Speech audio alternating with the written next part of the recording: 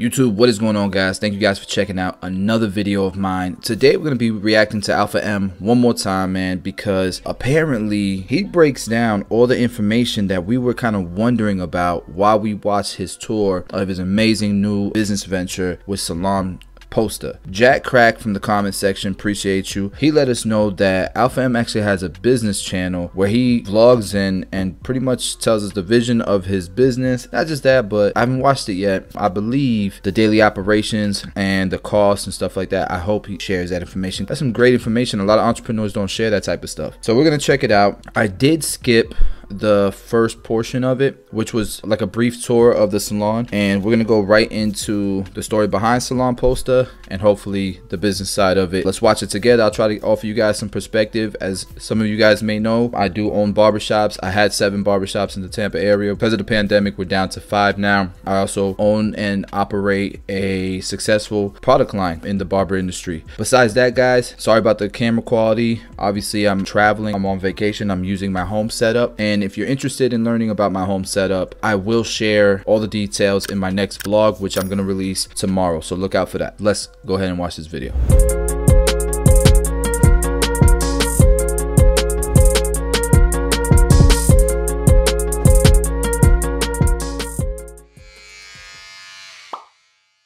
All right, so where to begin and how to not make this story like... Did I say home or travel setup? This is my travel setup. My home setup is nicer. 45 minutes long. All right, so as you guys know, I have known Steven for many years. 2013, he was the one who actually gave me the phone number to the lab that I ended up calling and starting Pete and Pedro with. And over the years, I've just kind of been like a silent observer of his business. As you guys know, he used to own Dyer and Posta Salon. About 3 years ago, he and I were talking, and he sort of gave me the impression that he was not 100% happy. At the time they started, it was a great situation, but as people grow and as people evolve, it started not being a great situation. And so about 3 years ago, I actually just said to him, I go, if you ever decide you want to, go out on your own and want somebody to be like your partner, I'd be happy to do it, because A, I knew what salons can do, and I like the industry. And plus, I'm rooting for Steven. I think he's an amazing guy.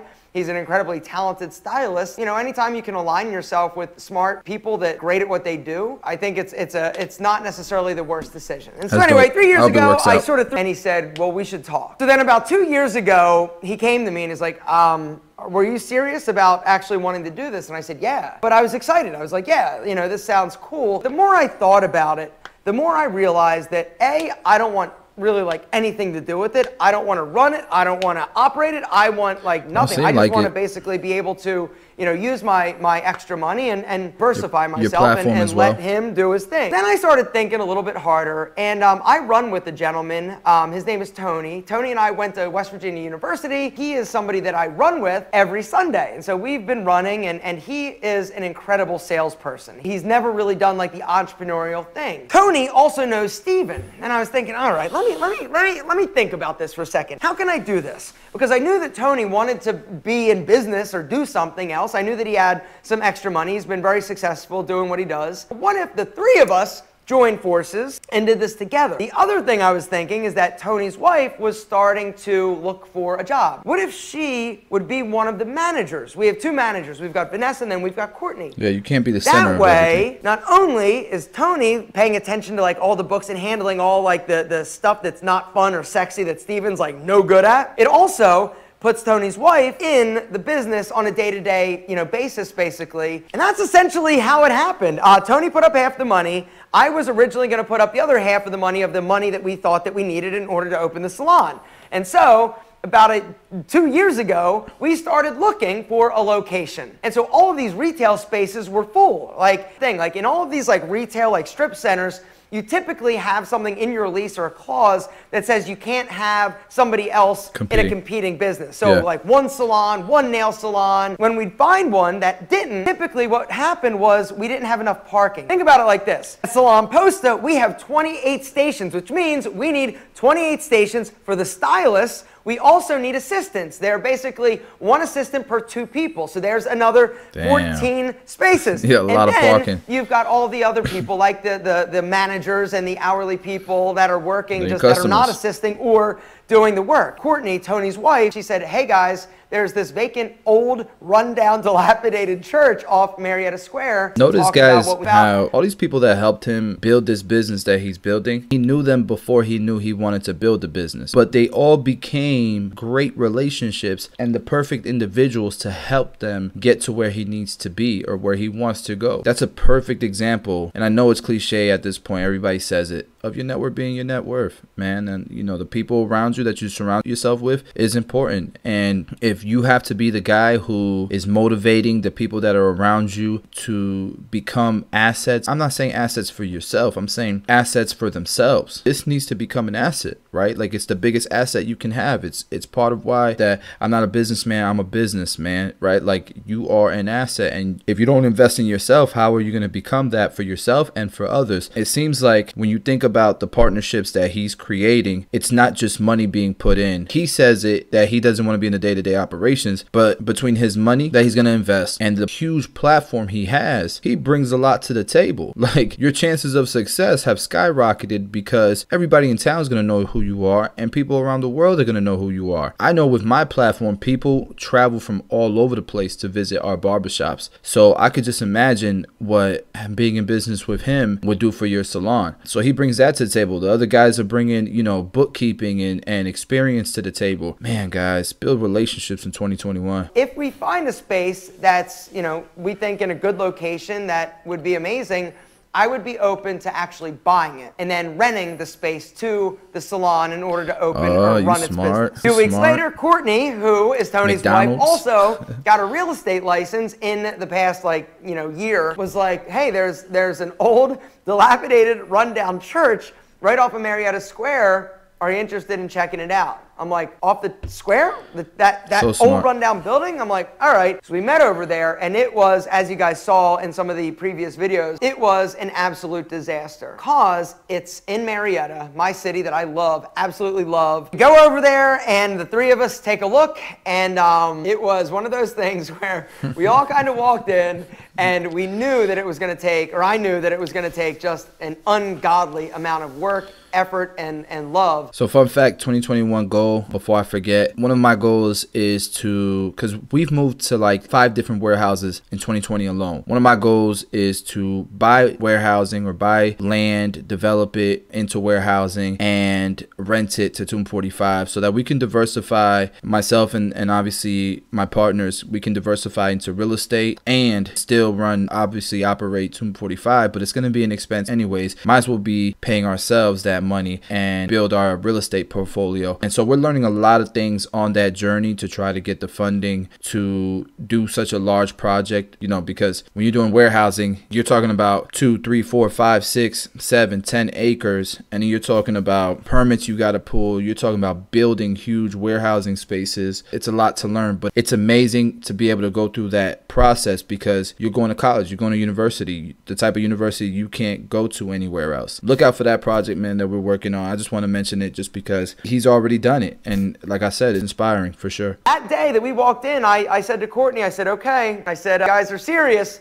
let's do this. And so we made an offer. They ended up, countering. I countered back, ended up accepting. The rest is kind of history. Before I actually closed on the building, we had like a 90-day due diligence because there's a lot of issues with that building, and I wanted to make sure that I wasn't walking into like a sewer toxic waste dump. Smart, man. And Smart so guy. The way that it works, I am the owner of the building, the property. I also purchased everything pretty much in the salon. So I own, and for that, I get paid rent every single month. I also have a percentage ownership in the salon business. And so, once a year, we will take like a profit distribution, the owners, the 3 owners, Tony, Steven, and myself. I like that they commit to once a year a profit distribution. It's hard to do that when you're trying to build a huge brand. Like, for example, T. Hanley, I'm sure like he's not taking once a year a profit. He might be on salary because it makes sense tax-wise. I'm sure he doesn't want to take any of the profits at the end of the year because he's trying to grow his business. And so if you're taking profits, you're really killing scaling the potential growth, the snowball effect of your business. Take a salary and then maybe a distribution if you need it for tax purposes. But man, a salon's a little bit different. You got the cash flow and stuff coming in. But if you're trying to grow multiple locations, for example, then it might not make sense. It doesn't sound like it. It sounds like, you know, T. Hanley has the potential to be a monster and can by itself can probably make some serious revenues. But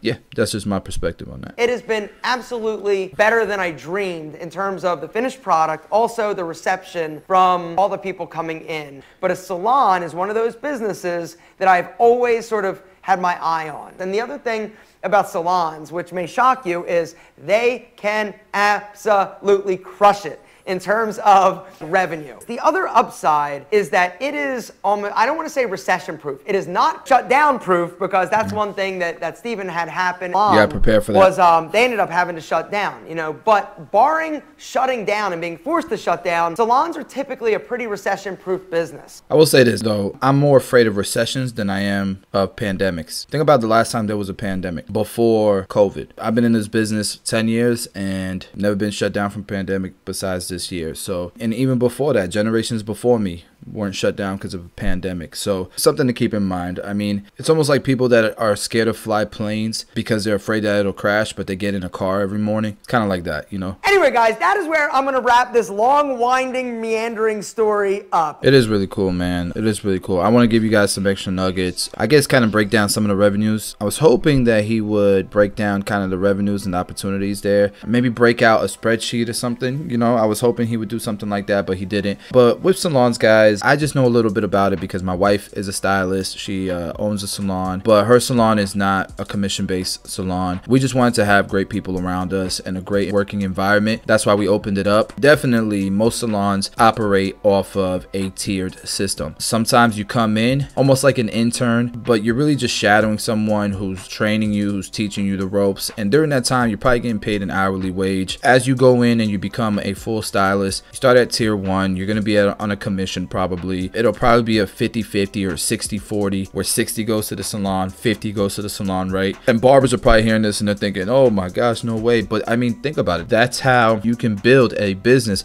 that has managers, that has people washing hair for you, that has a marketing team, that has a bookkeeping team that everyone can take advantage of, that can afford to provide, and the color station, because that color station right there probably had like 20, 30, 40, $50,000 worth of product just in that color station. And with barbershops, you get capped as a business owner. It's hard to grow. It's hard to market. You see a lot of salons with billboards. You see salons doing commercials and stuff. I would challenge barbershops to start looking at, consider that idea, you know, consider opening a barbershop that charges $40, $50, $60 for a cut and do a commission system where your barbers are still making $25, $30 on those cuts. They're happy. You're making more money than you would be doing booth rent. You got the revenues to come in to really grow the business in a substantial way. But you don't really see barbershops that have facilities like that. You just don't see it because the revenues don't really come into a barbershop like that. When you're doing something like that, you got 28 stations, like you're not going to put $1 million into a project to make booth rent. But in a commission system where the revenues make sense, that does make sense. It's just really hard to find people in the barber industry to think like people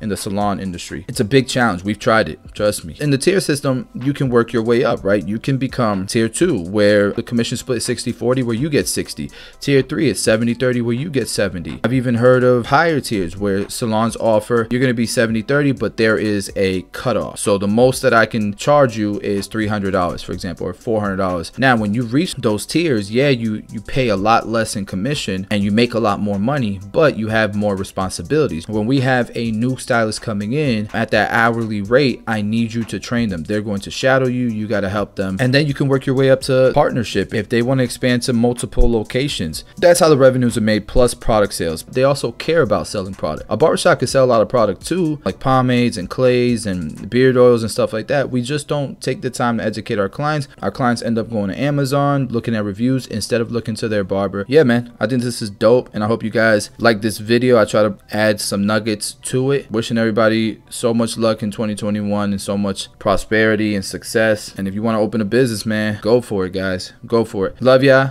As always, we do daily content here. Tomorrow I'm going to drop a vlog. We'll be picking the giveaway winner tomorrow in that vlog, so don't miss out. Let's see if you won the shaver, the Uno shaver. Don't miss it. Let's see if you guys won. Love you guys. I'll see y'all tomorrow with daily content we drop. Make sure you subscribe. See y'all later.